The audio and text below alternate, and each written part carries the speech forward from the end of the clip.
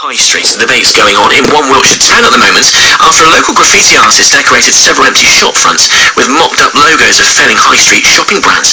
Luke Hollingworth, who paints under the artist's name Sid, says his work is meant to get people talking in his hometown of Malmesbury. BBC Watch's Ashley Heath is with the artist in the town this morning. Ashley, over to you. Good morning. Good morning, Ben. Yes, I'm on the High Street in Malmesbury. As you climb the hill towards the Market Cross, you'll come up to the King's Arms. Well, just before that, on the same side, there's a white-fronted plain shop. It's empty, of course.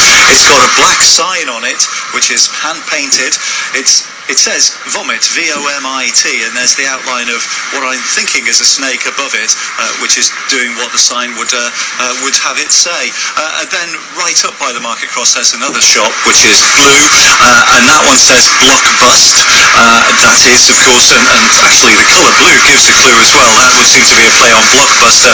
And round the corner in Oxford Street, there's a play on HMV. Now, the link with all of these is, of course, their national brands, which have gone belly up over recent months. So let's have a chat with Luke now, who's an artist under the name of Sid. Sid, what's going on here? Why do this? Morning. Well, the three brands that you mentioned, Comet, Blockbuster and HMV, they're all brands that really the internet sort of stuffed them a little bit, and they didn't change with the times. So that's the reason behind those particular brands that have never actually featured in Malmesbury High Street, and it really is a sort of metaphor for the town at the moment. There's a lot of development on the outskirts planned and being debated with supermarkets, houses, etc.